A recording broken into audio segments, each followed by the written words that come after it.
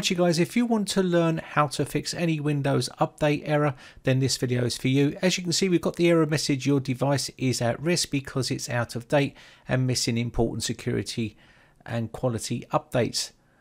And this is a common error, and you can see all the other errors on the screen there. This will fix any Windows error, so if you follow this sequence you should be able to get up and running and fix your Windows update issue. So first off, we're going to try and run Windows Update Troubleshooter. To do that, you need to go down to the search box and type troubleshoot or trouble, and you can see it up here. Click on this and the box will open up.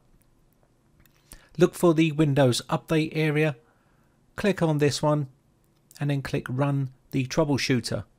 Once you've done that, it will go through a bunch of cycles to try and fix your Windows update. I've speeded this process up and it should rectify your problem. You can click on apply this fix. It will go then and resolve your problem for the computer. You should see now it has been fixed.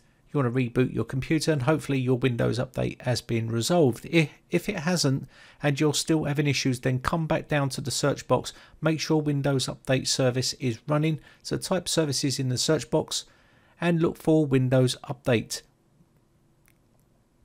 You can see here we got the service is running. So just double click on it, just make sure it's running here. You can always stop it and start it again, but it should be working okay.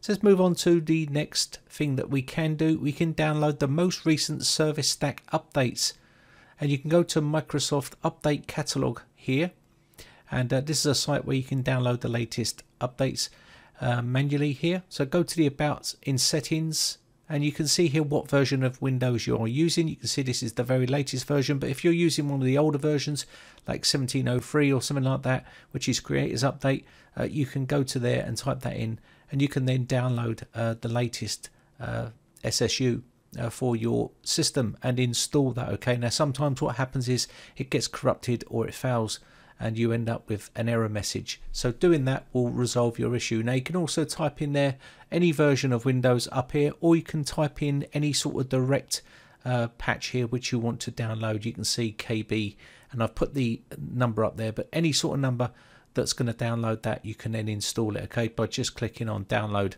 and then install.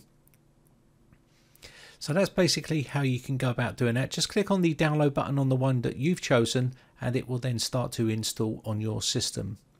Now if you've got still problems there, what you can do is come down to the search box here and type Control Panel, and this will open up your Control Panel. Go to Control Panel and then look for your programs and features. If you're in category like this, you can just click on Programs or Uninstall a Program.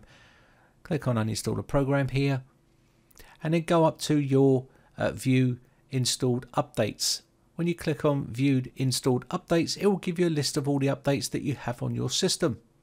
What you want to do here is uninstall and download the latest uninstall for your system. You can click on the one here. It's normally the top one. Click uninstall and then download it again manually and try to install it. Maybe it's got corrupted, and you can see here KB 4093112. That's the latest update. Sometimes what happens is when it downloads and it gets corrupted in some way and it stops it working. So you want to go ahead and download that file. Click download. Find the file that suits your operating system. And then click on the download button. And then you can then start to install it manually yourself. I'll just quickly show you here. Click on that link and you can see we have open. Click on open. This will then start to download the file from Microsoft servers. Now once that's downloaded, you can then go ahead and proceed to install that update. Now normally it's the larger updates that go pear-shaped. Once you start to install them, they go wrong, and then you have to try to fix Windows file corruption. So that's what I'm going to show you next on how to do. So what we're going to do here is open up the command prompt by typing CMD in the search box. Once command prompt's open, you want to type in here dism.exe space / online space / cleanup - image space / restore health. Push enter and let that run. It will take a fair bit of time. Okay, it's going to try to resolve your issue. Once that is completed, you want to then run sfc /scan now and let that scan finish also. Hopefully this will fix any sort of corruption with your Windows files that you may be having, and you should then be able to update Windows correctly. Now if there's any sort of violations or any problems here, it will be listed, but mine's showing okay. But if you've got issues, it will try to resolve those issues for you.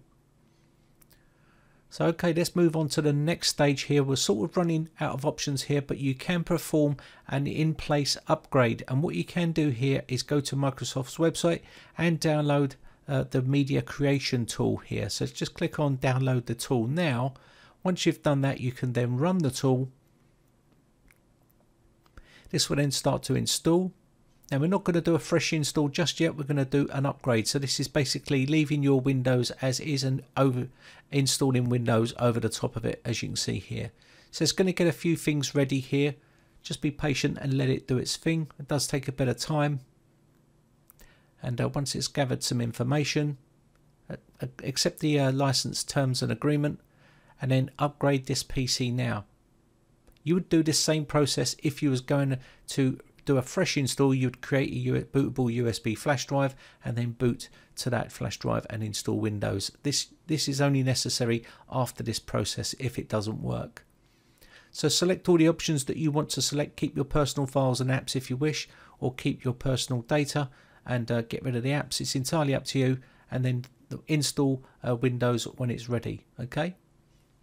Now it's always best to make backups of your data on a regular basis just in case something goes wrong, and if it does, then you will be able to do a fresh install of Windows if that does not work. Okay, so that is your only options after that, is to do a nice fresh install, and hopefully your problem should resolve. But basically if you follow those steps, I'm pretty confident that your problem will be resolved before you have to do a fresh install.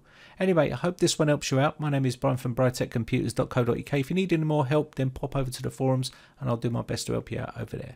Bye. Now, if you haven't subscribed yet, hit the big red subscribe button on my YouTube channel and hit the bell notification button next to that to be notified when we upload new videos.